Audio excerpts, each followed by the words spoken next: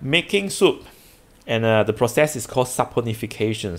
So just now we have learned what is soup. Soup is actually a salt of fatty acid, okay, and the salt contains a long carbon chain, okay, that we call what we call an alkyl group. Okay, so now how to make soup? Making soup is very easy, okay. You can even do it at home, provided that you have alkali. Okay, provided that you have alkali. It's very easy. Most of the material you already have it in your house. You take, let's say you have a container, okay, any container. You pour some oil. Yes, the cooking oil. Okay, the cooking oil. The cooking oil is that's normally in your house. The cooking oil is the palm oil. Okay, cooking oil. It's the oil that your moms used to cook something. So the cooking oil. And then you add some alkali. Okay, this alkali, it can be sodium hydroxide or potassium hydroxide or any alkali that you can get. You can buy alkali from some of the hardware shop. So you add alkalis into a cooking oil and then you heat it. So use the stove to heat it. Heat it for and then stir it for 20 to 30 minutes. Then you have soup. That's all. Okay. Then you have soup, but the soup is in liquids. The soup is in liquids. So that is soup. That's how easy to make soup. Okay. Now let's say you don't want to have liquid soup, but you want to have a solid soup. You want to have some solid soup. You don't want it to be liquids. Then what should you do? You add some sodium chloride. Now what is sodium chloride? Sodium chloride is the table salt. The salt that you eat every day. That is sodium chloride. Okay.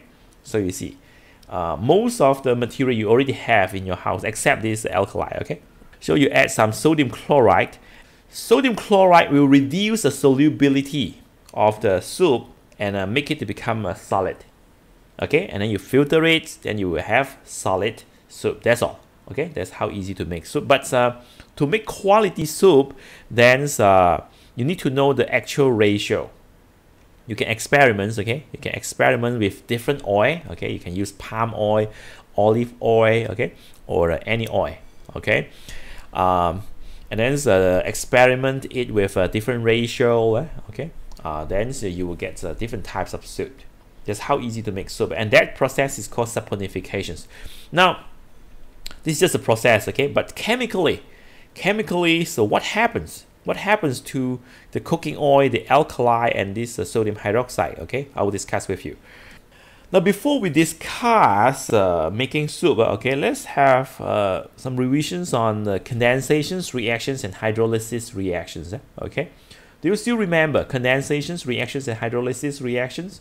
You have learned condensations in Form 4 and hydrolysis in Form 5, carbon compound. Never mind.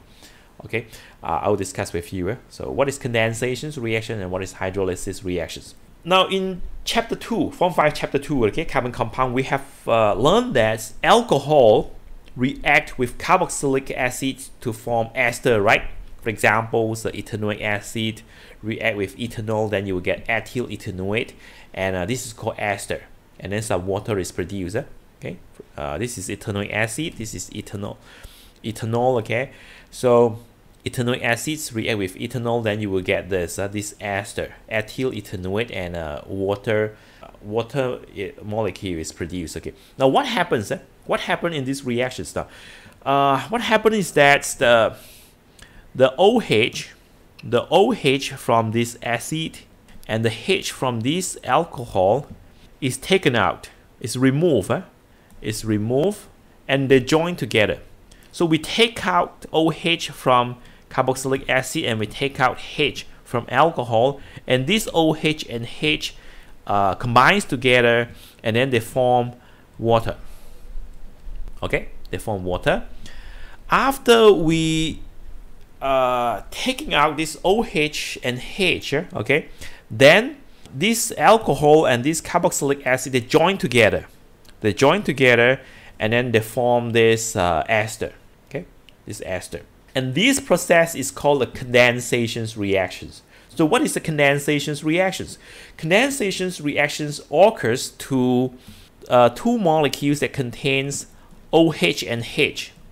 So one molecule contains OH, another molecule, let me label this as X and this is Y, okay? So one molecule, it contains OH in the molecule, and another molecule, it contains the hydrogens in the molecule. And in the process, we take out the H and OH. We remove it. We take out this H and OH. So let's take out, okay? And then this H and OH joins together, you form water. And this X and Y, after we take out the H and OH, this X and Y join together. Okay? And this process is called condensation. So condensation is a process where we take out a water molecule from two molecules, and these two molecules join together. Okay? That is called a condensation. Okay? And also this process is also called esterification because it's a process to produce ester. This condensation is called esterification, but we have some other condensation reactions where it's not esterification. Okay, so condensation is take out one water molecule and form a covalent bond between these two molecules. Okay, so that is condensation. Inversely, okay, the ester also can be decomposed to form alcohol and a salt by alkali such as sodium hydroxide. So the ester, okay, it has a covalent bond between the two molecules, right? From two molecules from carboxylic acid and alcohol, okay? But for example, just now we have X and Y, right? X and Y. We can also break this bond, okay? We can also break this bond. Now, how to break this bond? We can break this bond by giving it a water molecule, okay? By giving it a water molecule, or we do not give it a water molecule, but we make it react. We make it react with sodium hydroxide. Okay, so we can either give it the water molecules to break it, or we give it the sodium hydroxide to break it. Either way, and this process is called hydrolysis. So why is called hydrolysis? Is it hydro means water, right? So we add water to this covalent bond and we break the bond. So that is hydrolysis. So hydrolysis is the opposite of condensation. Condensation, we take out water molecule and make them join together. That is condensation. Hydrolysis is we give a water molecule and then to break them away. Okay, so it's the opposites of condensation. Now, from soup making, okay, the hydrolysis done is by adding the sodium hydroxide but not adding water. Okay, so if we add sodium hydroxide to an ester, and the sodium hydroxide can break the covalent bond as well. Let's see this one. Okay, these examples. Let's erase this first.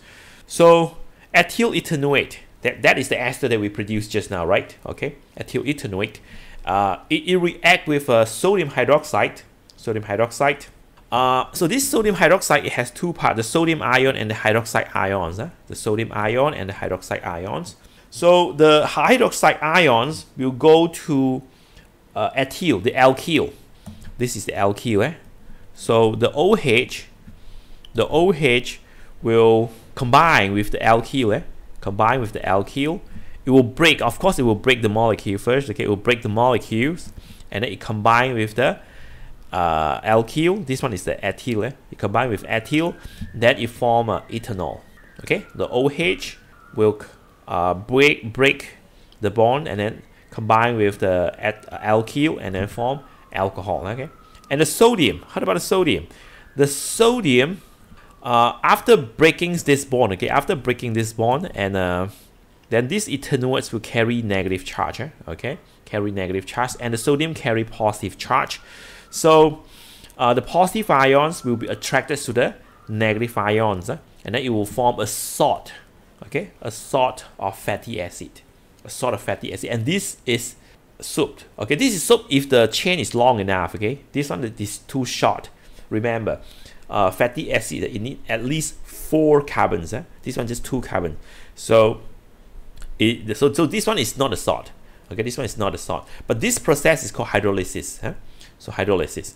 So what is hydrolysis? Hydrolysis is we add one water molecules to the covalent bond and break the bond, or we add a sodium hydroxide. Now you need to know sodium hydroxide, the structure is pretty much the same as the structures of a water. Water is HOH, right?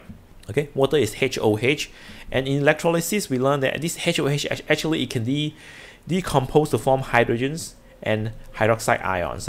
Okay, similar to sodium hydroxide. Okay, this one HOH, this one NaOH. Okay, and this NaOH it can decompose to form sodium ion and hydroxide ions. You see, okay, they are pretty much the same.